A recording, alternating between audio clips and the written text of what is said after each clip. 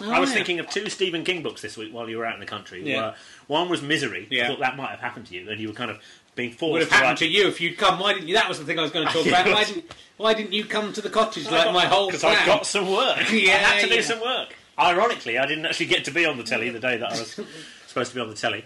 But yes, I was actually doing some paid work. I know that you find it hard to believe. So you would come out. I was going to grow a moustache. I might do it next week.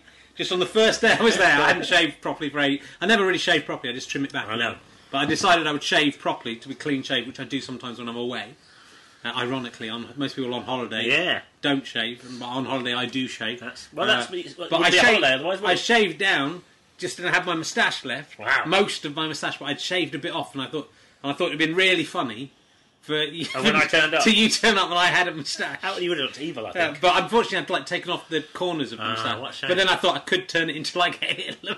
Wow, that would have been even better if it was Hitler. But next week I might do the podcast with a moustache. It's a special treat. If I've grown it by next week. Do a Hitler one though. Well, I might do. I could do a normal one to give it, and then we could. Yeah, you could do one each week. Shave it down to a Hitler moustache. The Hitler moustache is because of Hitler, probably. Yeah, I don't know how popular it was before. I don't know. You don't see much of it, do you? Did Charlie Chaplin really have a kind? He put one on for the Great Dictator, yeah, but it was wider. His was wider. But Hitler's moustache is quite an odd moustache. It was really I don't know if that. Yeah. And if he'd done better, if he'd been a nicer man, that could have taken off as big. Yeah, absolutely. But now to wear a Hitler moustache, like when Rachel. From Friends, otherwise known as the actress Jennifer Aniston, had that haircut. Everyone copied it, because she's nice and everyone liked her. But if I went around with a Hitler moustache, people would think I was making a statement I wasn't necessarily making. I might be saying I like this fashion idea. I think a moustache is an odd choice because you've sort of partly shaved, but not entirely shaved. And then to actually shave part of your moustache, they should have realised there was trouble there. At least Stalin just grew a big bushy. He did have a big bushy one. You could trust Stalin because he had a big bushy moustache.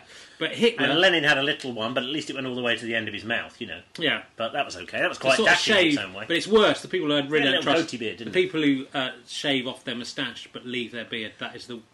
Abraham Lincoln. That is an odd choice. My old teacher, Mr. White. It's a very strange... That's pretty much the bloke from the Dutch version of The Vanishing.